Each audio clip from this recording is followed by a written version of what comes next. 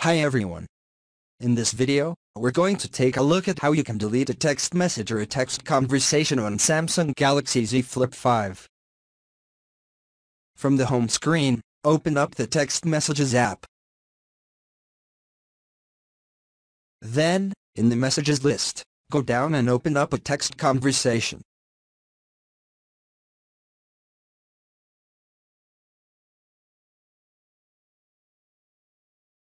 If you want to delete a text message, simply touch and hold on that text message.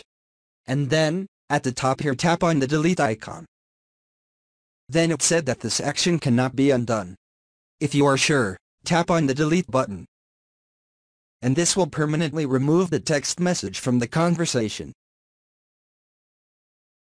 If you would like to remove the whole conversation, you can touch and hold on the conversation, and then tap on the delete button. This will delete the whole conversation. So it will delete all the text messages within the conversation.